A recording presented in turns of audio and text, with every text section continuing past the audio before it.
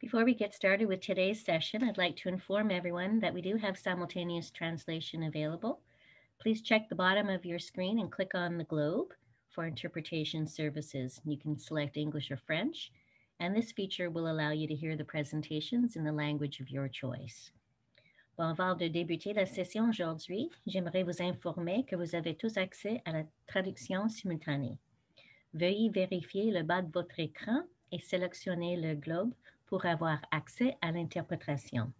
Veuillez sélectionner l'anglais ou le français, English or French, puis cette fonction vous permettra d'entendre les présentations dans la langue de votre choix. So welcome back, everybody, to our fifth and our final day of the Asia Markets Forum.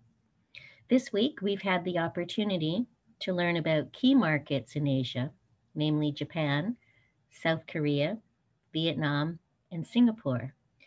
And I think we're beginning to understand why growing market demand makes for trade opportunities for Canadians. And in fact, in 2019, exports from this region, Atlantic Canada, soared to $1.25 billion. Of that, $233 million worth of goods were destined for the 4 ASEAN markets that we are going to be hearing about today. Speaking of which, we are broadcasting live today with John Evans and Udai Panicker, both with Tractus Asia. We had the pleasure of welcoming Udai the other day, and he talked to us and he gave us market strategy insights about Singapore. John Evans is the managing director of Tractus Asia, and he's advised on more than $5 billion US in trade and investment transactions across a wide variety of sectors. And Udai has been Tractus's Singapore country manager since March 2018, and previous to that was based in India doing business advisory services from 2011 to 2015. So today, both John and Udai will be discussing with us about tapping into opportunities in Southeast Asia with the spotlight on those 4 countries, Indonesia, Thailand, Malaysia, and Philippines, what we might call emerging ASEAN markets. And just a reminder, as in previous days, we'll always save time at the end of the presentations for a Q&A with our speakers. And then I would ask you to type in your questions at any time they may come up using the chat feature, and we will try to answer all of those at the end of our sessions. So Udai, I'll pass the virtual mic over to you, and we'll see you back after your presentations for our Q&A. Perfect. Thank you. Thank you, Suzanne, and wonderful to be here again. Thank you for giving us the opportunity to present our insights on these emerging markets. So I'll just share my screen.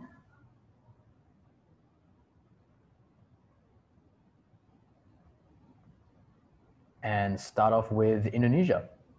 So before we get into that, just want to give a quick introduction to Tractus for those who are joining us new or fresh and haven't had the chance to join us for the webinars the previous days. So we're a management consulting firm that has been helping international businesses and also government agencies with their efforts into making inroads into Asia. And we have over 25 years of experience in this business advisory role, where we have assisted with over $8 billion worth of foreign direct investments into this part of the world.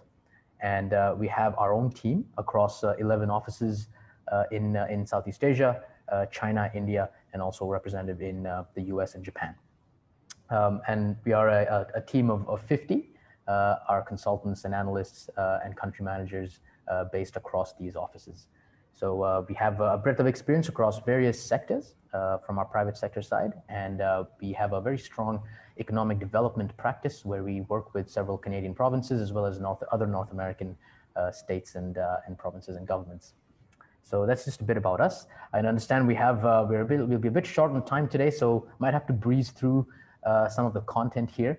as we have John Evans, our director, speaking on Thailand and the Philippines after this. So just to quickly take you through ASEAN and the concept of ASEAN. So the Association of Southeast Asian Nations, it's a collection of 10 markets here in Southeast Asia, mainly Singapore, Thailand, Philippines, Brunei, Cambodia, Malaysia, Vietnam, and Indonesia and Myanmar.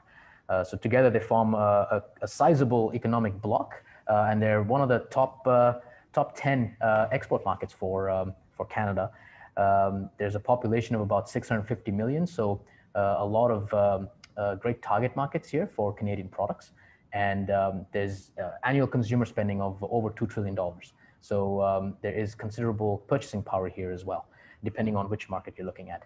I'll be speaking about Indonesia first, which is that country at the bottom, several islands here at the bottom, in case you might not know. So we'll be focusing on that first, and then we'll look at Malaysia. So just going to the next slide. Indonesia is one of the fastest growing markets in ASEAN. It is also the biggest market in ASEAN, with the highest number of people in this region.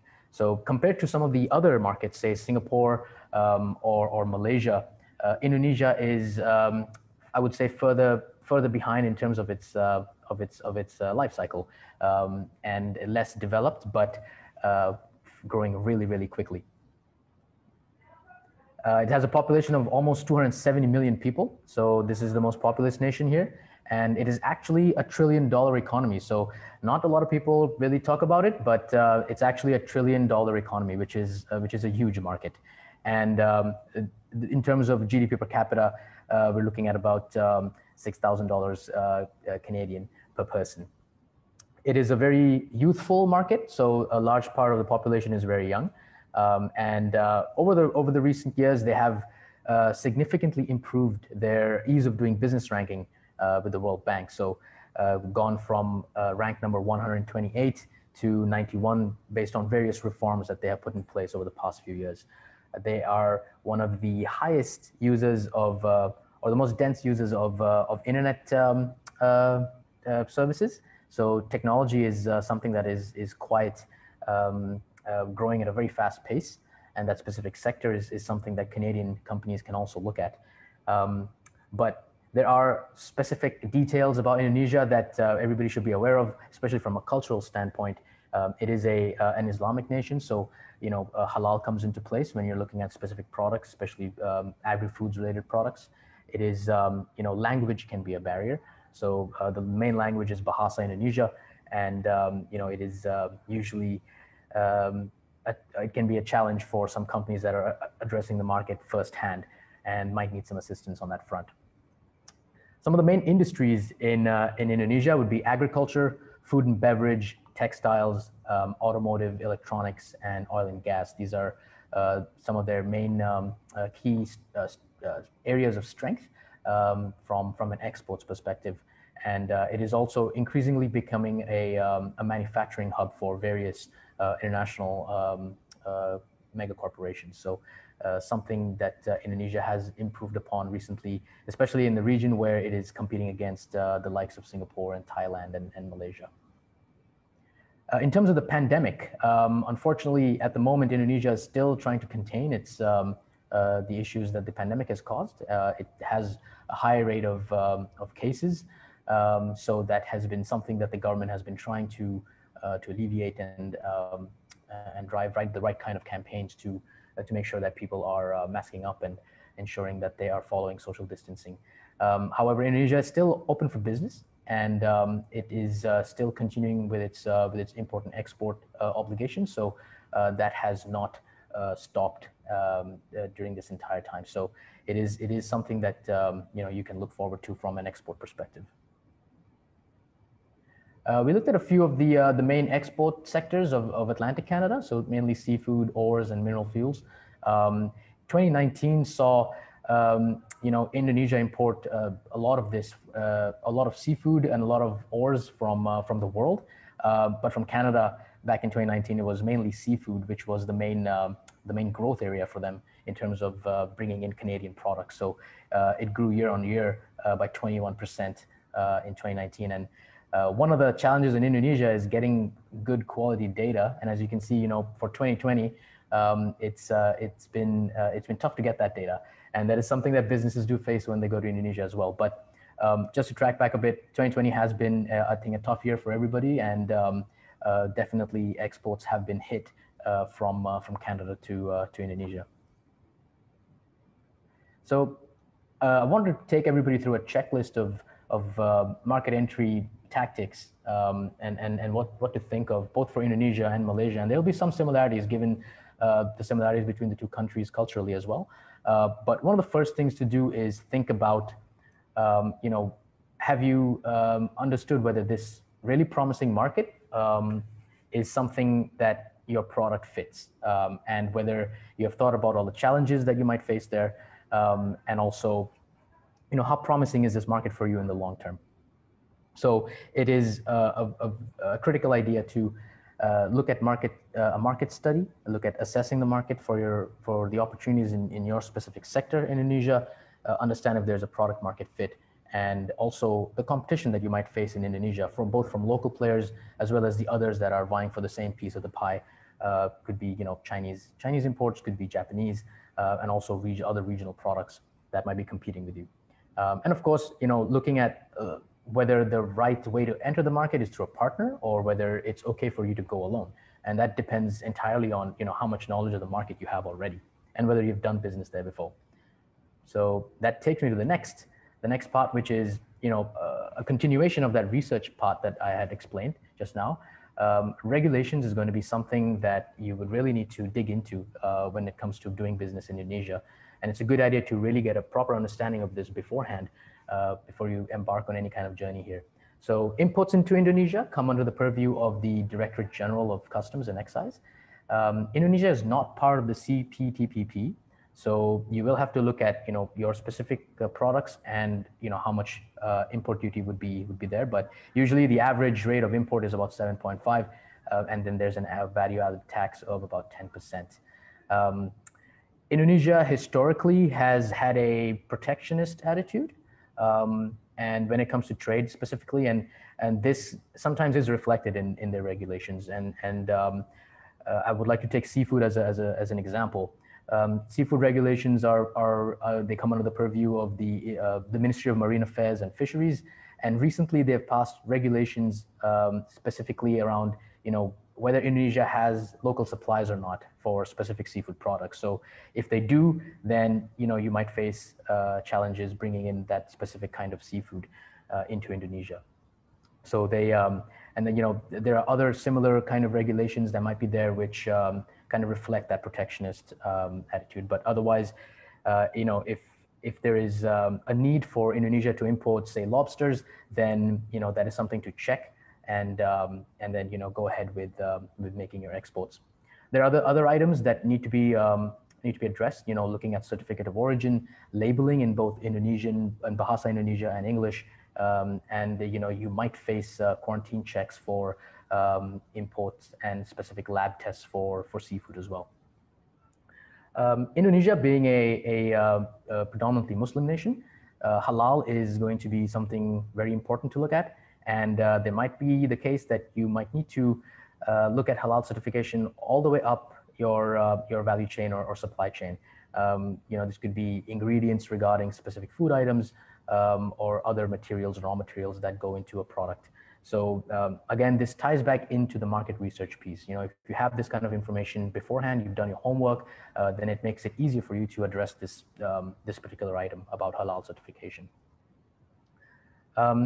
Importers who are based in Indonesia, who will bring your product in, they need to make sure that they have the right kind of business registration number, and also this just makes it that much more important to look for a partner in Indonesia who can deliver the goods for you, basically. So one of the third item on the checklist is vetting your partners. This is the traditional way to go into Indonesia. It helps from a language perspective, from a cultural perspective, and also understanding the ambiguity that is sometimes there in Indonesia's regulatory framework. So we always advise our clients to do your research in terms of who could be your your potential partner in Indonesia, vet them, interview them, make sure you have a list of your critical items that you need to ensure that your partner in Indonesia has. This could be product knowledge. It could be, having a proper understanding of the regulatory framework in that space, in your product space, or understanding, what kind of relationships are needed on the ground regarding end clients. So someone who knows their way across the country. So Indonesia is also a large country, so you might have to, look at whether you want one partner who is there just looking at, say, the city of Jakarta, which is the capital, or multiple partners that are covering all the islands of Indonesia and all the big cities. So vetting your partner is going to be critical.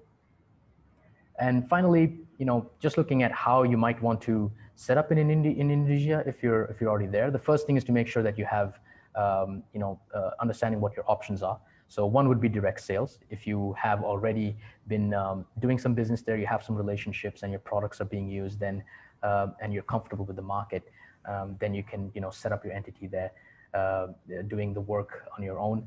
But if that has not been the case for you, and if you're new, then the best option is having channel partners who can take you into the market and basically be your eyes and ears on the ground and help you with sales there. And finally, you can always look at outsourcing your specific service to incubate your company there, hiring people directly on the ground to just kickstart your process in Indonesia. So that is another choice, which would be just an in-country presence, and that does depend on your appetite for risk. So it depends on looking at where you are in this path. These options depend on where on your path, where on your journey you are for Indonesia. Just a little bit on culture between Indonesia and Canada. You have, Indonesia is, just influenced by Asian cultures, various Asian cultures, and you see a lot of decision making, for example, being further higher up in companies. It'll be the seniors or the top leadership making decisions. Individualism is diametrically opposite to what we have in say North America or Europe, and Indonesians are also very comfortable with uncertainty. So they are. I would say it's a country where there's more relaxed decision making. Things might not be as quickly done as you might expect, but that is just part of the charm of the country. So in general, that is Indonesia. I would like to now go into Malaysia, another Muslim nation in the region, much smaller in terms of population, and but all very close by geographically. So just jumping on to Malaysia. Malaysia is, I would say, the second most developed market in Southeast Asia or ASEAN, behind Singapore. And it is, you had, historically, there were the Asian tiger economies, which would be Singapore, Hong Kong, Taiwan, and those countries developed really quickly, matured much faster. But Malaysia was slightly behind. So it's called an Asian cub economy. It is still far ahead in terms of its development, in terms of infrastructure, than say, the Philippines or Vietnam, and even Indonesia. So it is, but it is one of the fast growing emerging markets here. It's an upper middle income market. It's actually ranked quite high in the World Bank's Ease of Doing Business ranking, which is 12th.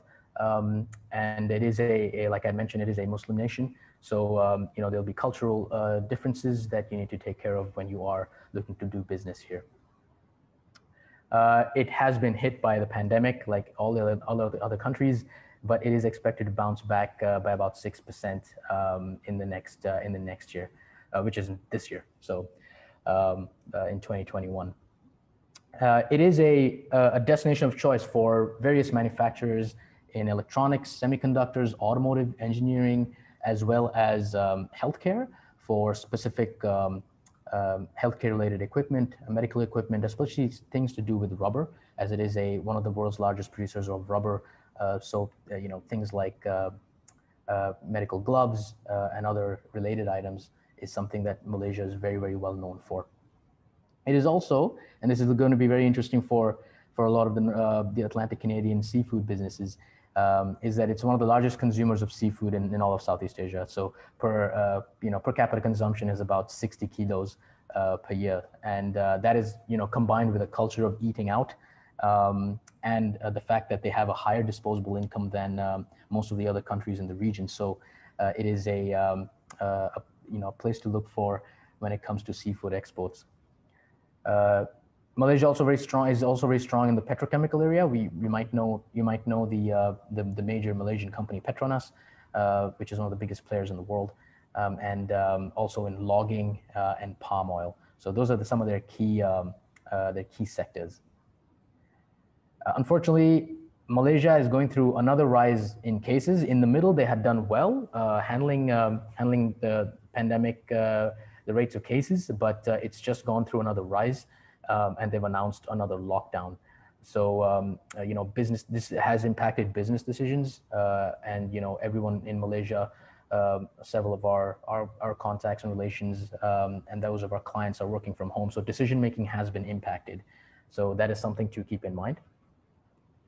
From the standpoint of Atlantic Canada's top 3 sectors, in 2019, you saw mineral fuels being one of the top imports into Malaysia from Canada, and the previous year was hit pretty hard because of the pandemic.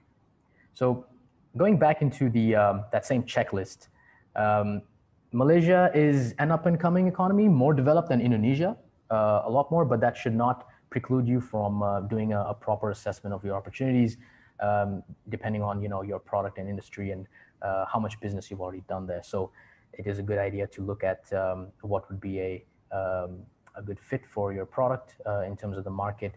That you understand what you need to do from a cultural perspective. Will there be a lot of localization needed? So these are some of the items to think about.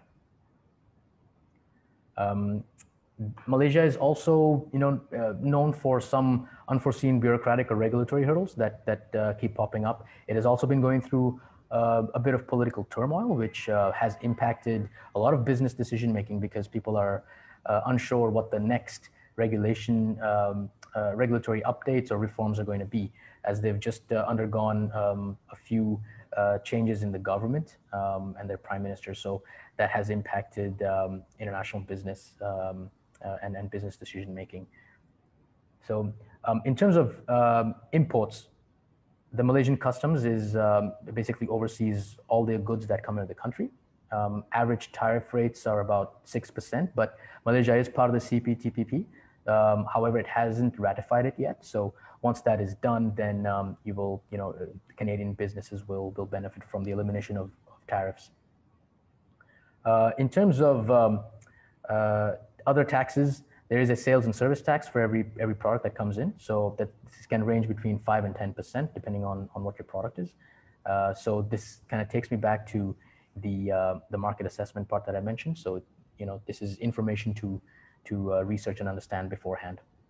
Lobsters, for example, has a sales tax of 10%, while wood pulp and paper products are fully exempt. So it's a good idea to check where you are in that scale. Again, touching on the halal part, it is a halal certification will be important for agri-food related products and other items as well. It is important to get that if you want to penetrate the market, given that the majority of the population in Malaysia is Muslim. Even though their society is made up of various different religions, Islam is still the majority. So halal will be important for most products. However, I should let everybody know that if you get halal certification that is accepted by or certified by the Malaysian authorities, then it's easier for you to actually sell that same product into Indonesia. So Malaysia's halal certification process is very well known within the Islamic market. So English is the main language in Malaysia, along with Bahasa Malay. But you still will need to vet your partners, make sure that they are they are able to deliver on the promises made to you, whether they have the knowledge of the market that you are trying to break into in Malaysia. But more importantly, Malaysia is it can be slow when it comes to decision making, and it always helps to have a person there on the ground who can help push certain decisions to be made. So some of the challenges that you can face there is, if you're looking at partnering with certain Malaysian local companies, there is a regulation called the Bumiputra company, which is basically meant for local, to be owned by locals. And they come with specific regulations or rules that you need to follow if you're doing business with them, which can slow things down. Other challenges that some of our clients have faced or we have faced as well would be, communications being very slow, or people, not having the right experience to, delivering on certain things. So vetting your partners will be very key, and that's going to be, done through your process of understanding what is important to you, and then making sure that that whoever you're speaking with in Malaysia is kind of meets those criteria. In terms of setting up there, similar to Indonesia, you can either go it alone and start your pushing your product there, making relationships and making some sales, and then building it from there. Or traditionally, getting your partner who has the right relationships and can push your product and promote that within the market, can give you the guidance you need when it comes to regulations. And finally, if you want, you can always dive in first and set up in Malaysia, hire a local, and then start building out from there. So that's the basic market entry checklist that I've basically gone through for both Indonesia and Malaysia, and you'll hear that soon again from my director, John, as well. It's the basics, it's the important stuff. So, are you ready to export? That's the first question. Have you done your research on the market? Does it really provide you the opportunities that you're looking for? Is it lucrative enough for you in the long term? Do you understand the regulatory aspect? And then finally, should you go in with a partner that you've vetted, or do you want to choose another option? So that's basically it from my side. From a cultural perspective, of course, similar to Indonesia, there is, decision making is all the way at the top of the chain, and it can be slow in Malaysia because of that aspect, and they're more Malaysians lean more towards a long-term kind of relationship and a long-term perspective when it comes to doing business with anybody. So something to think about. And yes, just some final few pieces. It's good to look at these markets to diversify, assess your opportunities, vet your partners, and keep an eye out on what is actually going on in ASEAN during this time, because things are changing very quickly. So I will now leave it to John to cover Thailand and the Philippines, and then at the end of that, we can take all your questions. Thank you.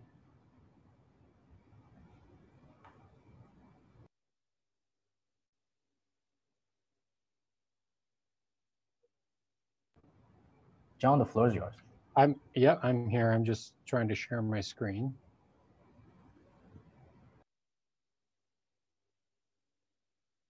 Please let me know when it comes up. Yep, it's up. Okay, great. So welcome everyone, and I'm delighted to be here today.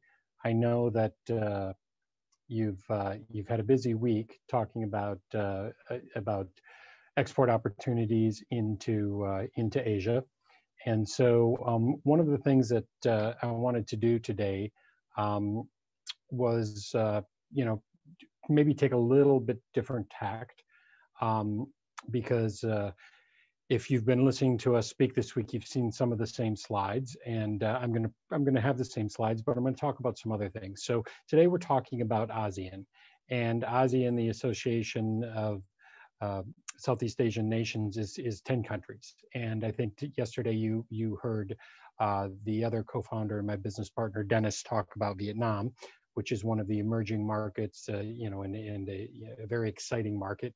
Udai previously talked about Singapore, the most sort of developed economy in the world in a lot of different rankings.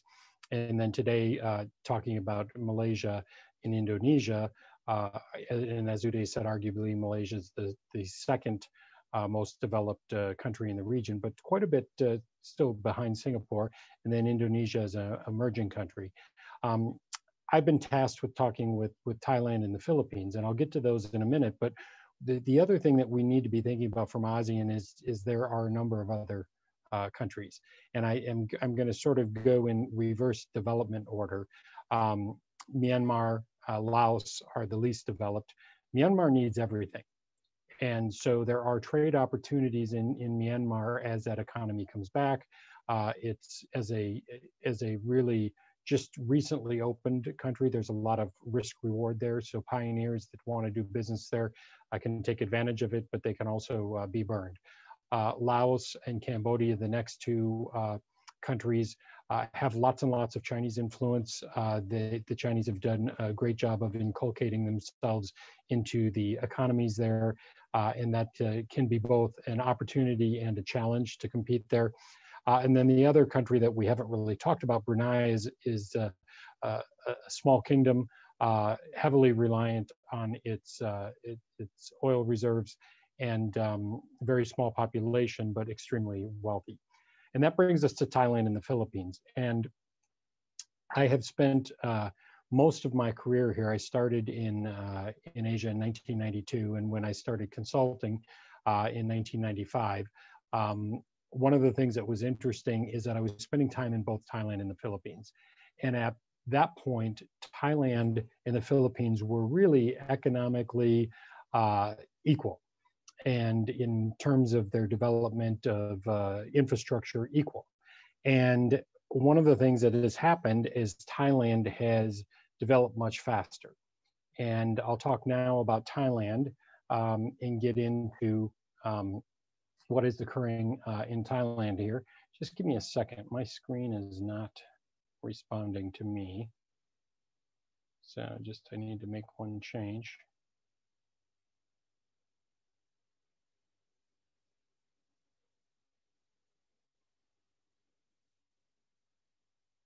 Okay, I'm not going to talk about myself, of course, in Tractus, because you've probably heard that multiple times. What I am going to do is I'm going to talk about Thailand, the place that we started our business, and where I do call home.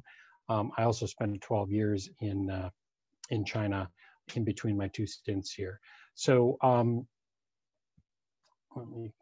I'm having some tough technical difficulties. So the first thing about Thailand, I think to think about is how has it endured COVID?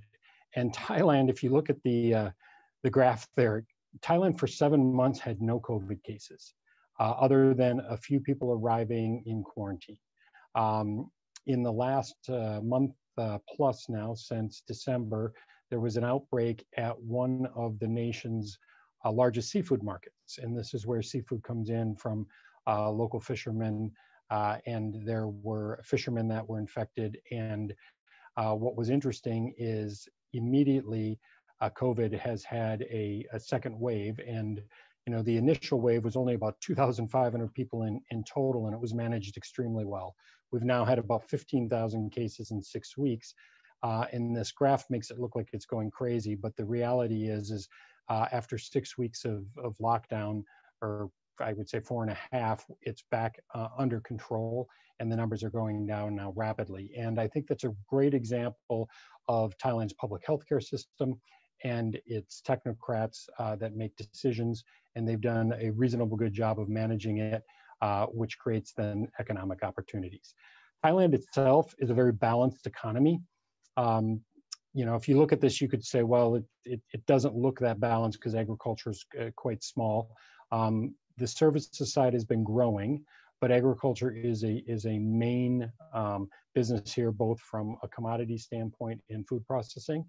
And the services are some of that component of that 58%, somewhere between 20 and 30%, depending on who you look at, is tourism. Tourism has really been hit hard this year, as you could expect. And so that has brought the Thai economy down. It's brought overall wage rates down. It's really depressed what has been a pretty rapidly going economy. And until we see the tourism rebound, that's going to continue to be the same. But what that's done is it's created an environment where there's a little bit more competitiveness now. Thailand has thought of itself as sort of the leading manufacturing country in ASEAN. Its wage rates were, getting on par with Malaysia, although its productivity was a lot higher in a lot of sectors. And now, that's coming down. Wage rates are not increasing as much, and there's some opportunities. Of course, less wages is contributing to less consumer spending as people are worried, and that particularly, as I said earlier, was impacted by tourism. The forecast this year is to be about 3% growth. It's historically been at about 5%. This year, of course, it was negative. It's a pretty easy place to do business. One of the Atlantic Canada's big exports being seafood. It is a place that does a lot of seafood, both from the region and from around the world. And I think one of the things that a lot of people don't know about Thailand is Thailand, I think most people know it's a food hub. As I mentioned, commodity food processing. It's really they have a saying here, it's the kitchen of the world. And anyone who likes Thai food will sort of understand that. But it also is a major exporter. But with those exports come imports for processing, and a foodie culture that's been created now in the capital of Bangkok that really could rival anywhere. There are as many Michelin restaurants now in Thailand, centered in Bangkok, as any city in the world, if you can believe that. And there is a culture of buying high-end foods, whether that would be, a Canadian beef or Canadian lobster, or other Canadian seafood, and pleasing the palate of that developing food culture here.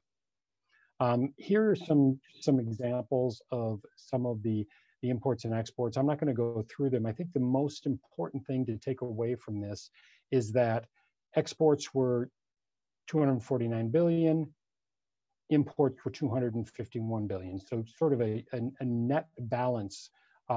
Again, another part of this balanced economy, which is very strong. There was just under $1 billion imported from Canada. The two things that are the highest, gold. Many people don't know, but Thailand is important for gold in two ways. One, it is a very large jewelry manufacturing hub. For many years, it was the largest in the world, and then it was overtaken by India.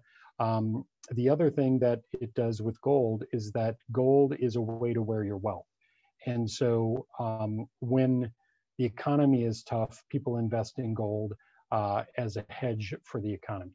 And then the wood fiber is really being driven by the paper industry here. That is, the manufacturing is quite strong. So if you look at the numbers from 2019 on exports from Canada, they aren't all that exciting. A lot of the numbers are in the red, a lot of them are down. Mineral fuels went up, and then seafoods went up a little bit. I think some of these, with a focus on Thailand, particularly now, could rebound. But the recent trade has certainly been negative from Canada to Thailand. So understanding market entry. Udai's talked about assessing, the business case, assessing partners, vetting them. I'm not going to get into that because that holds true in any market. But what you do need to really do is make sure that your product or technology, that there is an opportunity for it, and that there's not a prohibitive regulatory regime or tax regime before you come in. You also need to make sure that you're looking at licensing and trademarking. And those are some of the things that you need to carefully look at after you've determined if your product or technology is the fit. The regulatory environment is pretty straightforward. it can be navigated relatively easily, except for the language difficulties. And the technocrats that run most of the ministries are pretty good to deal with. You know, the one exception historically has been customs, where there has, of course, been some corruption, but that has actually changed quite a bit, and that's getting better and better. And more things are going online, and they're becoming automated, and that is decreasing that corruption. The corruption historically in Thailand is created from how the economy and the politics are structured. As a constitutional monarchy, it's really, in my opinion, the last modern feudal system of any size. So it's a large functioning economy that works in a feudal system, and it has been successful at doing that forever. And part of the way a feudal system works, as many of you would know, is patronage, and that's really where that concept of what we may in the West call corruption came, where here patronage and royalties go both directions. The royalties go up, the patronage goes down, and things get paid off. And so that culture is changing, but what they have done is they've institutionalized it, much like the West, where there are fees that are now not considered corruption. And so, like I said, it can be a relatively easy place to deal with. Language barriers are certainly here. On the other side, there is a large expatriate community from the Western side, Canadians, Americans, Europeans. There are plenty of Thais that speak English well, particularly in Bangkok. And so while it's a documentation barrier, it can be quite easy to navigate through hiring the right people. One of the things that is really important to know is there are restrictions on foreign businesses, and that's done through the Foreign Business Act. And while it looks very onerous when you first read it, and it curtails investors owning more than 50% in a number of industrial sectors, there are also ways to get around it by applying for Board of Investment Promotion, and being able to utilize some other structures here that are accepted. And that's really if you were thinking about making an investment. But it's important because when you're selling into the country, there are things that are precluded from selling. I've listed some of these here. And then there's a second list, which you can't engage in because of whether other cultural issues or resource protection or national security, and you would need a partner to actually work with in the market. And then the third list is a list basically based on competitiveness, but you're not really precluded in most of these. Every one of these types of business segments are things that foreigners are working in, they are doing business in, and there are structures that allow you to do that. So while that looks pretty daunting, it can be navigated pretty efficiently. There are some exceptions to it. I'm not going to read through these, but certain levels of investment. And as I mentioned earlier, the Board of Investment is very, very pro-foreign business. You've heard about selecting your partners. I think that the thing to talk about for this is, direct sales. You can export, you can do it alone. It's hard to grow the business using an e-commerce platform. The e-commerce platforms, Shopee, Lazada, Amazon are all here. They're relatively easy to deal with, and they're growing very, very rapidly. Channel partners, agents, or distributors, a very accomplished group of potential partners for that. And again, sophisticated business people, so you can find the right partners.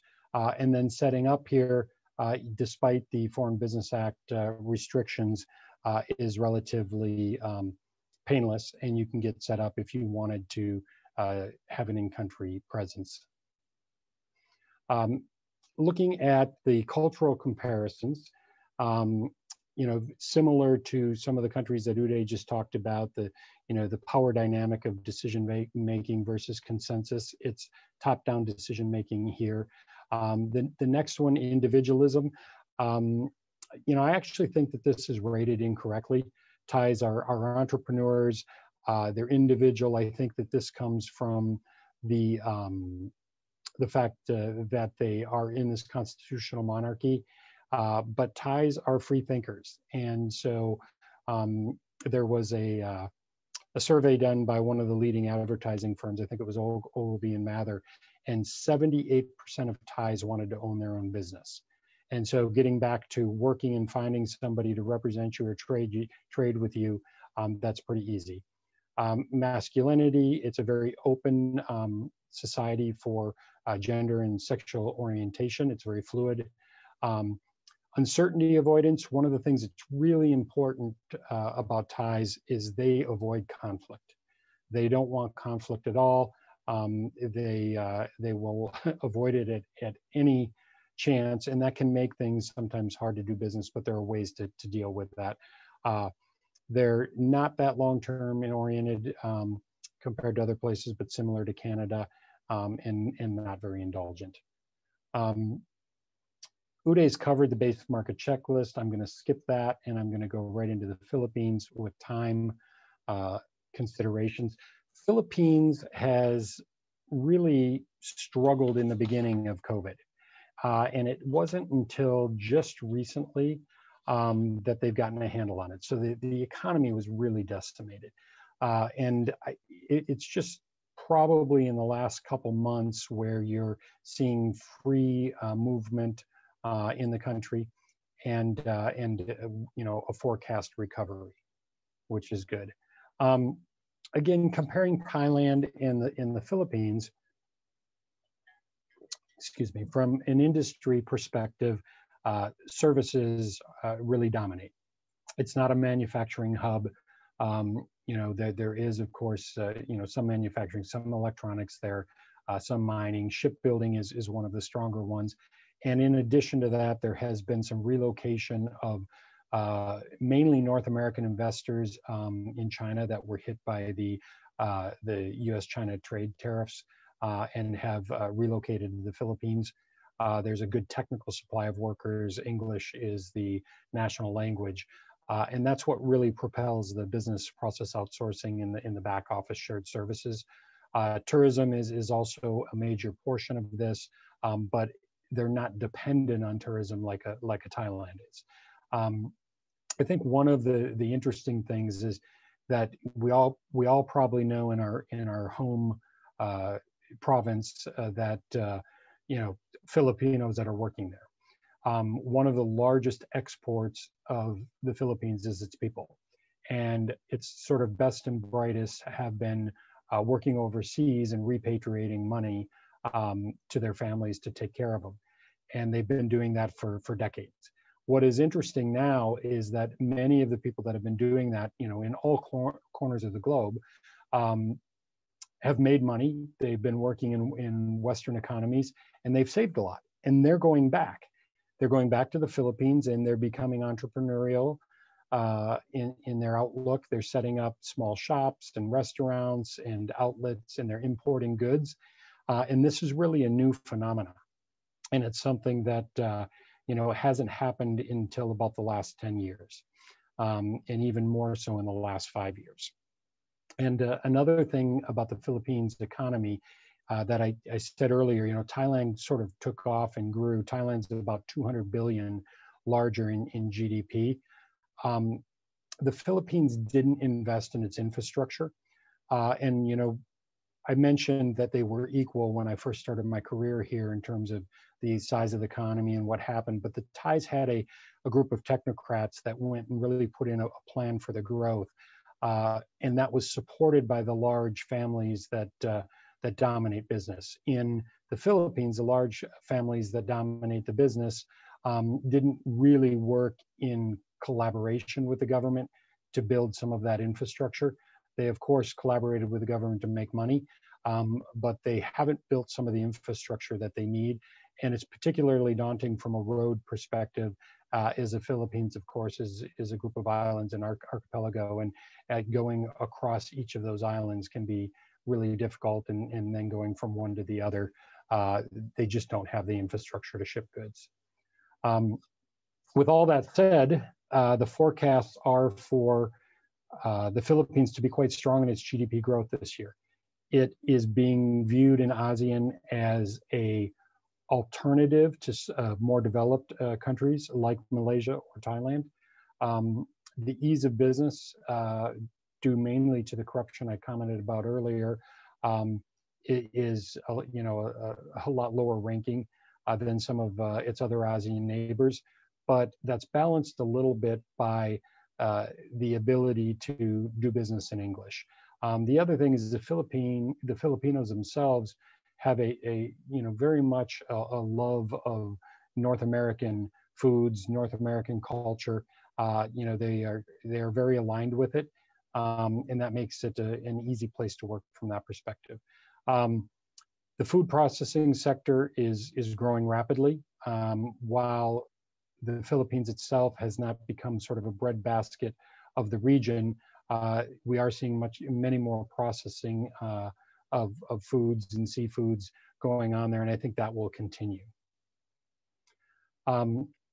Again, I won't go through these in detail, but I think if you look at the difference here, 67.5 billion in goods exported versus 115 billion of net imports. So it has been for a long time a net importer. It is forecast to continue to be a net importer, which of course creates opportunities for Canada. And then when you look at it, comparing Thailand and the Philippines, Canadian exports are not that far beyond Thailand, a much bigger economy. Most of that has been driven by the purchase of Canadian aerospace. And so, those types of products with those high values will drive that, but will continue to be part of the economy as they build out that infrastructure, both for air, which of course is going to slow down a little bit, but some plans potentially for trains, high-speed trains that Canada could also participate in.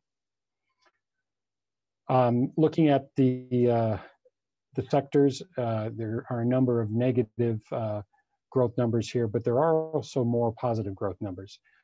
In seafood, in ores, in mineral fuels are showing growth and have continued to as exports from Canada to the Philippines.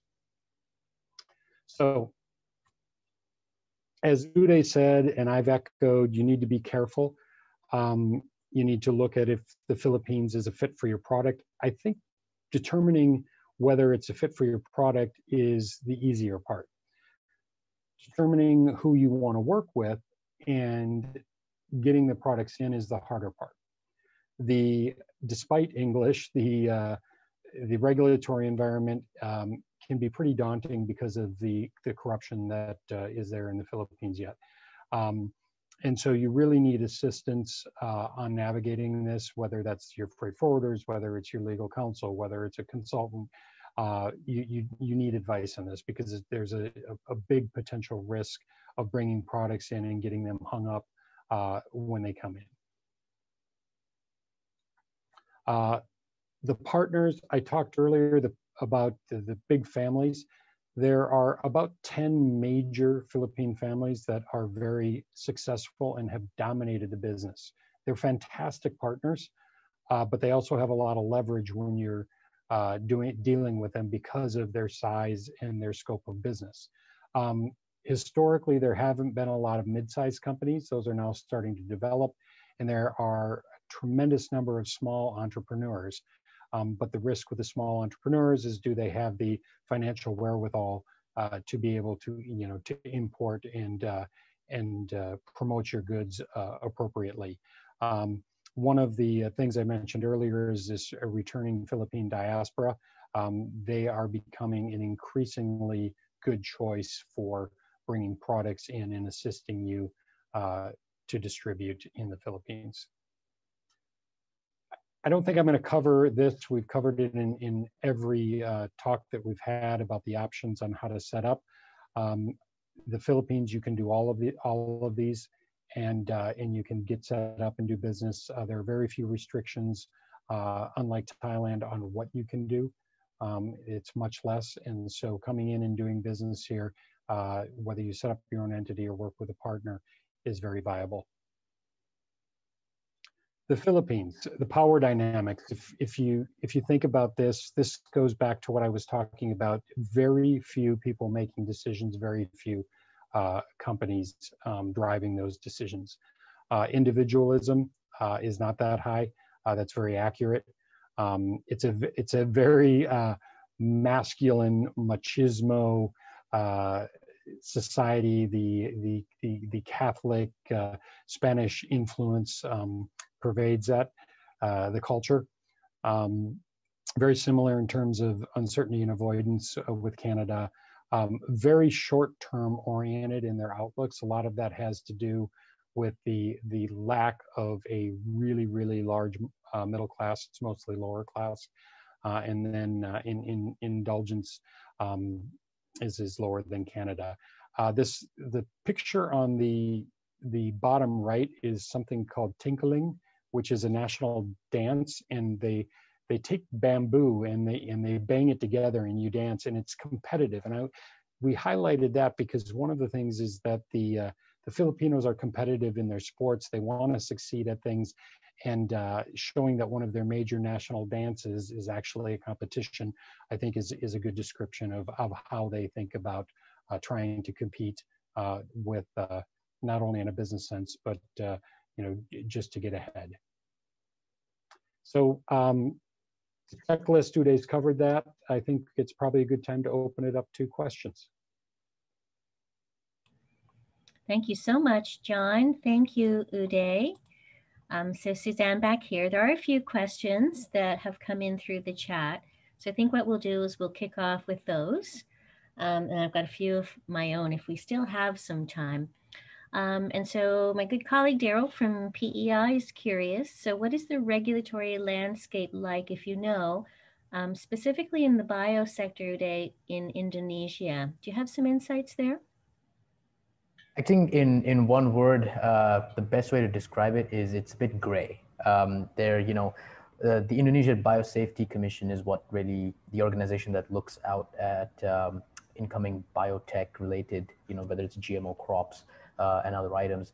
But for the large part of this decade, they were inactive for a while. I think while there was, the change in the government and elections, which had slowed down some of their reforms and new regulations that they want to come out with. So the best thing to do is keep an eye out on what the Biosafety Commission is going to come out with in terms of their new regulations regarding different products. Also, another note, in terms of enforcement of certain laws, it's lax in Indonesia. I had not really touched upon this in detail during my session, but like in some of the other emerging markets here, corruption is an issue. In Indonesia, slow-moving reforms and decision-making is an issue, and this all impacts the sectors like biotech, where you need proper enforcement of IP laws. You need the right kind of reforms made to remove certain protectionist measures that block biotech products coming in, such as GMO crops, for example. So yeah, that's the answer I can give at the moment. The best thing to do is keep an eye out on what the Indonesian government is doing from biosafety and biotech perspective. Yeah, that's great. Thanks, Udai. A couple of questions, John, regarding Thailand and the Philippines in particular. So are you aware in Thailand and or the Philippines of any major trade events that might be happening in the foreseeable future?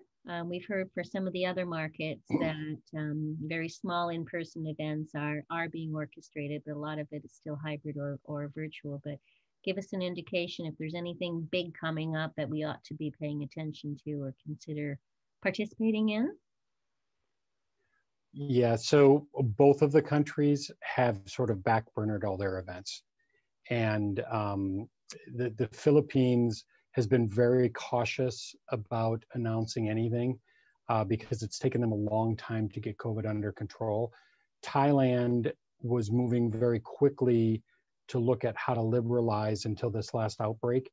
And I think Thailand has a number of trade events that are scheduled in the second half of the year that haven't been canceled yet.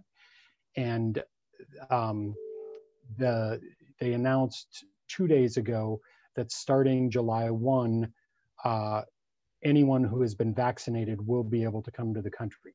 So I would expect that we will see trade shows, probably not in the third quarter, but in the fourth quarter, coming back in Thailand.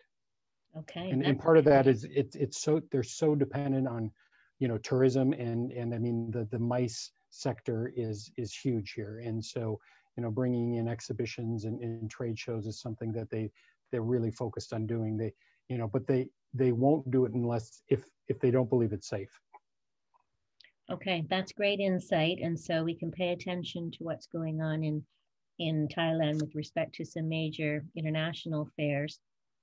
About the Philippines, John, did you say that import licenses are required? Yeah, it depends on what you're bringing in. I had a slide in there that people can look at it, but animal products, fishery aquatics, wood products, minerals, they all need licenses. Anything on food related has to have approval. Anything medical, drug related needs to have approval, a license. Yeah, good. And just to remind folks, we are posting all the presentations so people can view those at any time, and we're keeping the event platform open for conceivably several months. So good handy reference points to refer back to the decks. So my colleague Max in Nova Scotia probably has the concluding question, the one that was going through my mind. Question to the two of you.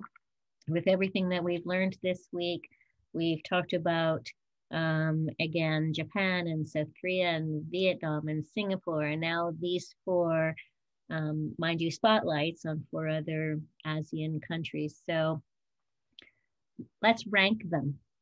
Let's rank them in terms of opportunities for Atlantic Canadian SMEs who presumably will have a great quality niche product or service. Where do we go first? Where do we go second? And, where should we maybe backburn some of the other markets, if you will? Yeah, well, I'll start, and then we'll see if Udai agrees. I think in terms of the developed markets for the types of products that are being produced in New Brunswick, Singapore's a great starting point.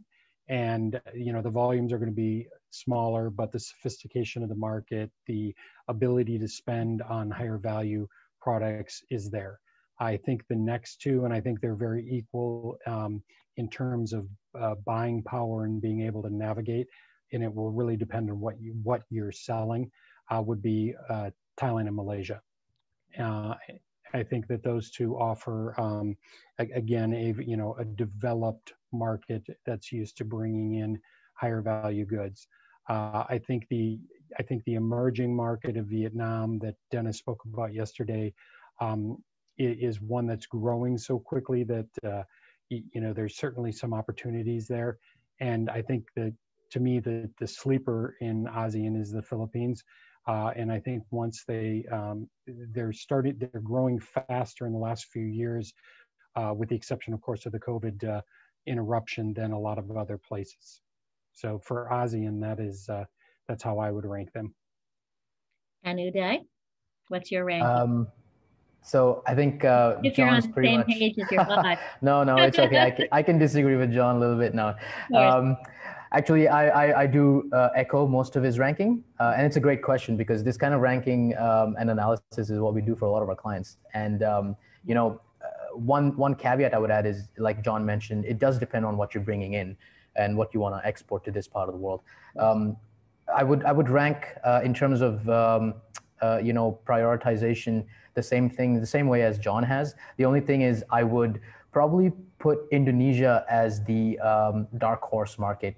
It's a challenging market, but if you can crack it, you've got a long-term market with a massive market size of 270 million people. So that would be, I would say the dark horse entrant into the race in that ranking, and I would probably put that a bit higher than the Philippines. So it would go Singapore, Thailand, Malaysia, Indonesia for me, and then the Philippines at the end. But that's just my opinion. Your opinion matters. Thank you, John. I was just going to comment. I think Udai's the addition of Indonesia. If you have a consumer good and you can crack that market, you can do really, really well. But it is a hard one. And we're specifically referencing ASEAN, but I think you don't want to forget the markets that we talked about earlier in the week, Japan and Korea. I mean, Japan and Korea's sophisticated economies with their purchasing power, dwarf the ASEAN countries for the most part. So, you want to keep those in mind. Correct. Thank you, gentlemen. And again, for spending Friday evening with us, your time. And Udai, again, a big special thanks for coordinating the week sessions for us with your team. John, we're delighted that you were able to join us as well. So we'll finish off this morning's session with that. I know that there were more questions, and so probably what we'll do is we'll go through the questions and just kind of respond to folks by email. There's some pretty good questions. Anyway, it's hard to believe this is the end of our 5-day Asia Markets Forum, and we have learned so much from you and your team, and from the 7 trade commissioners also that joined us throughout the week. Just a reminder then, and I've already said, the platform stays open, the research, the sources of intelligence, the presentations, the bios of all of our speakers. We had 12 in total. They're all posted online with their information on how to connect with each of them directly. And I do encourage all of our guests to do that if they have some additional questions. Finally, I would like to acknowledge fabulous support, stellar event management services offered by Sarah and her team at Host Event Management. The dedication and efforts of my own team here at OMB behind the scenes, putting together the content and trying to develop a robust program for you. And finally, the support of our colleagues across the region, from Nova Scotia, Newfoundland, Prince Edward Island, Global Affairs Canada, ACOA, without whom this forum certainly would not have been made possible. And we acknowledge our funding support under the Atlantic Trade Investment Growth Strategy. Alors, je vous souhaite une très bonne journée. Thank you again to everybody. Have a wonderful day, wonderful weekend, and please stay safe. Bye-bye for now. Thank you, Suzanne. Bye-bye. Thank you, everybody. Thank you, Suzanne. My pleasure.